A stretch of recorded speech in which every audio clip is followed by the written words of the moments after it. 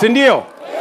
Ile tu deni bado mimi niko naye na nitauliza Agwambo. Unajua mimi nimepigia kura Agwambo.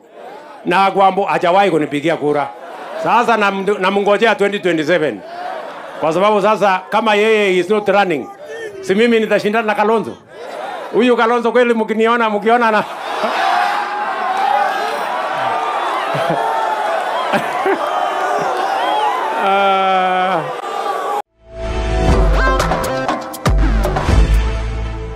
If ever there's a habitual trick that the sitting president of Kenya has been deploying ruthlessly against the opposition, it's the art of choosing one's own opponents. If you look at it closely, from 2017 after Uhuru Kenyatta was re-elected, from that moment moving forward, then DP William Ruto would only address Raila Odinga. Even at some point, the One Kenya Alliance emerged and it was a strong force to reckon with. The Kamba votes and the Luya votes, that was quite something. But what did Ruto do? He continued to ignore them. He never responded to Musalia Mudavadi, never responded to Wetangula, never responded to Kalonzo, never responded to Martha Karua or even Cyrus Jirongo. His guns were just going off at Raila Odinga. That was the only person he was targeting. And in so doing, because he had all the clout on him, he boosted the persona of Raila Odinga. So even if there was a narrative to say, Mzee, you have lost Sidri 4-5 times, the man to beat is giving credit to Raila. So he had to be the one to run. Personally, I believe Ruto chose his own opponent in 2022. Again, he is back at it with the same tricks. Now Ruto has sensed that Raila is not going to vie and he is preferring Kalonzo Musyoka as his challenger in 2027. Just listen into this.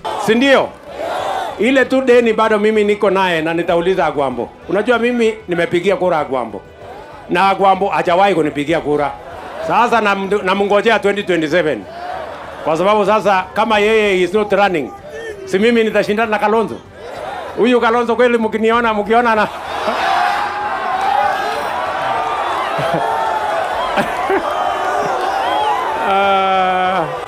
And I assure you, Kalonzo Musyoka slept very well last night after hearing those nice words from President William Ruto. He doesn't know that Ruto prefers him as his opponent in 2027. And if that's the case, ajue amepangiwa mbaya sana. Now in this video, I want us to look into why President William Ruto prefers Kalonzo Musyoka as his opponent in 2027 and also why Nyanza is ultimately part of William Ruto's playbook in 2027 to vanquish Kalonzo. But before we get into that, if you're here for the first time, please go on and hit the subscribe button. And if you're watching from a different platform, just head on over to YouTube, search for mzitowafula, hit the subscribe button. You're going to be getting a ton of content of this nature. If politics is something you're passionate about, this is definitely the one channel that you really need to subscribe to. Now, the first reason why President William Ruto has ID'd Kalonzo Musyoka as the best loser in 2027 is the obvious fact that he doesn't know how to extend his tentacles. There's a reason why people have been able to hear about Raila Odinga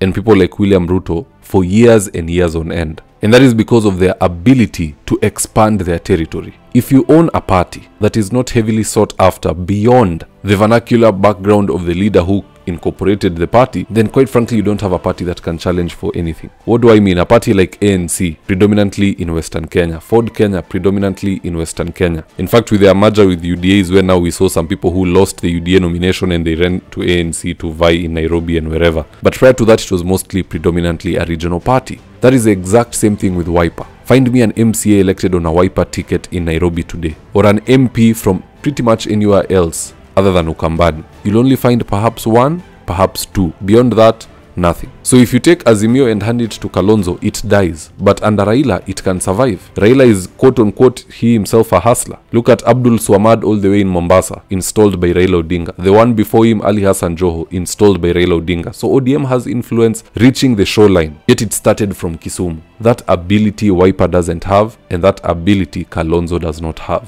The second reason why Kalonzo is the best candidate for William Ruto is because Kalonzo has said some derogatory things in the past towards the Kikuyu community. Things such as your name has betrayed you. So he's the only living person in Kenya today who, after Raila exits the ballot, he can continue to inherit and own the boogeyman effect from Raila Odinga. Meaning if you take Kalonzo to the mountain today, it'll be hard for him to get elected. Anybody else, pretty much anybody else, and I assure you the opposition will make this mistake. If they field anybody else, there is a serious chance that they can go toe-to-toe with William Ruto. Better even Simba Arati, I assure you. But if they go for Kalonzo, which they will, because like I told you, the president is very cunning and he is very good at picking his own opponents. He has deferred a lot of legitimacy to Kalonzo Musyoka, so the die is cast. So in 2022, he had a candidate who could not be elected in Mlima Kenya. In 2027, he has picked the next best candidate who cannot be elected in Mlima Kenya. You do the math, you tell me. Now, how does Luo Nyanza come into the William Ruto playbook in regards to vanquishing Kalonzo in 2027? President Ruto knows for a fact that Raila Odinga has betrayed Kalonzo Musyoka time and time again. He'll be looking to go out with a clean book, so he'll just have to support Kalonzo Musyoka. It's high time anyway.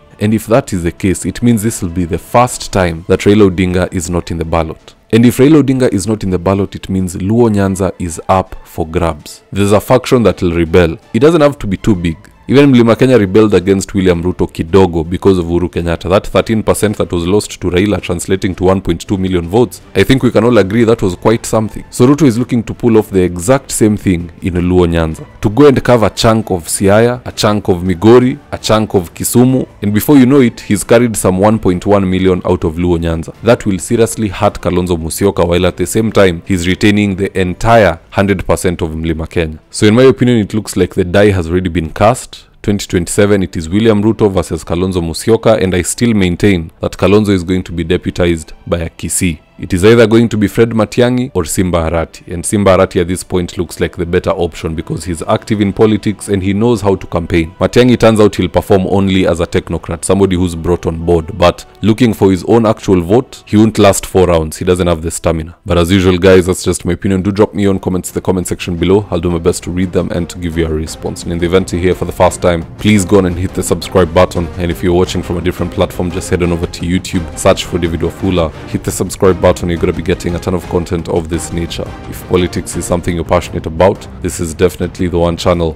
that you really need to subscribe to. Alright guys, adios.